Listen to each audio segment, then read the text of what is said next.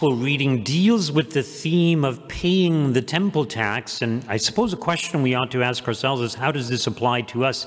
In other words, do we pay a temple tax today? And the answer isn't a complete yes, but in some way we do. But I wanted to draw your attention to a few things in this gospel reading, just to reiterate certain things. So Peter is not with our Lord when he's asked the question, does your teacher not pay the temple tax? And notice that when he comes home, Jesus speaks of it first. In other words, Jesus knew what conversation had taken place, what Peter was being asked. He's indicating that he's God. He's indicating that he knows all things. And in fact, when he says, go to the sea, cast a hook, right? Not a net, but a hook. And the first fish that you catch, when you open his mouth, you will find a coin. Take that and give it to them for you and for me. So the fact that he's able to know that Peter will be able to do this, or to arrange that this particular fish that happens to have a coin in its mouth, once again indicating that he is God. But notice the argument that our Lord is making. The rulers of the earth, who do they collect toll or tribute from? From their children or from others? And obviously from others. They don't collect from their children. And the point our Lord is trying to make is that the temple is the house of God. So it is the place where God the Father is honored, but also God the Son. So he is the Son. So he's exempt from having to pay toll or tribute. He's exempt from having to pay the temple tax because he is God. He is God incarnate. But he understands that they wouldn't understand this, and so he says, so that they don't take offense, go to the sea, catch a fish, and there will be a coin in its mouth, and use that to pay the temple tax for you and for me. So he's indicating all of these things. Now, why did the Jewish people have to pay the temple tax to begin with? Well, obviously for the upkeep of the temple. Just like any structure, any building, it's going to need repairs, it's going to need maintenance, it's going to need cleaning, but also to help pay for the priests of the temple. So they, took part of the sacrifices sometimes for themselves, or they were able to receive those, but they needed some monetary income also. So all of these things helped not just to maintain the temple, but also the priests of the temple.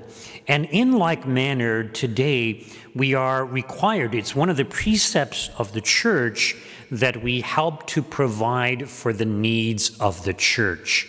And this includes the entire Catholic Church, but also the particular churches that we belong to.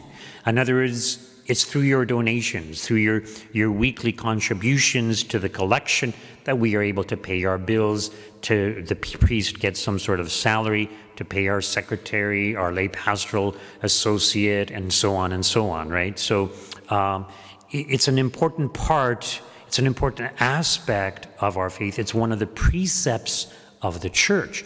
Now, what are the precepts of the church? At various times there were more. Right now, if you look at the Catechism, it lists 5 precepts of the Catholic Church. And these 5 precepts are basically the bare minimum that is required of us to be Catholics in good standing. So the one of those is to observe Sundays and holy days of obligation. In other words, to attend Mass every Sunday and every holy day of obligation. Here in Canada, it's just Christmas and New Year's. Every other big feast falls on a Sunday, or we're dispensed. So Sundays and holy days. The second precept is to confess our sins bare minimum once a year around Easter time. Ideally, we do it more often. A good habit to get into is to confess at least once a month, I would say, for most people. Some people may go more frequently than that, but that's kind of the standard. And the other precept is to receive Holy Communion at least once a year around Easter time. There was a time when Catholics didn't receive Holy Communion every Sunday. And part of the reason was they understood that, our Lord truly present in the Eucharist is so, so holy, and we are so undeserving. It's often people would only receive after having gone to confession. Now, I think that was kind of an extreme attitude, but I think it's also an extreme attitude today when everybody receives and not everybody goes to confession, not even once a year. That's certainly an extreme. So I think somewhere in between is the ideal. And sometimes by receiving too frequently, it's kind of like we don't really appreciate the Eucharist as much as we should. The fourth precept is to observe the Church's requirements for fasting and days of abstinence. So Ash Wednesday, Good Friday, both days of abstinence from meat, but also days of fasting. And every Friday is a day of penance, unless it's a feast or solemnity. So ideally on Fridays we abstain from meat. During the season of Lent, it's actually, I think it's mandatory that Catholics abstain from eating meat on Fridays during Lent.